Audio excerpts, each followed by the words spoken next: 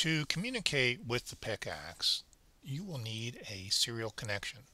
In a previous video, I explained how to make that cable. Here you're going to see where to make those connections. On the board, let me get the right tool here. On our board, we have three connections. As explained in the previous video, we need a receive, a transmit, and a signal ground. And on the board, you'll have a 3-pin connector. Let me go ahead and just adjust a couple things here. All right, this should work a little better. Helps when you put some other color than black on black. So you'll have a 3-pin connector. It should be labeled R, T, and G.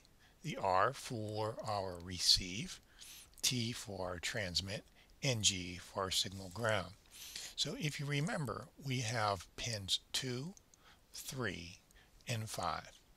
Pin 3 was our transmit data.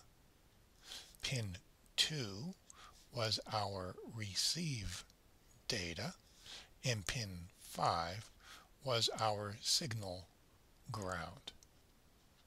So they would be connected in this fashion. So from pin 3 of our DB9, we would get connected to this pin here, the one with the R, because that's our receive. We want our transmit connected to our receive. And then likewise, our receive from our computer would get connected to our transmit. And of course, our signal grounds have to be connected together.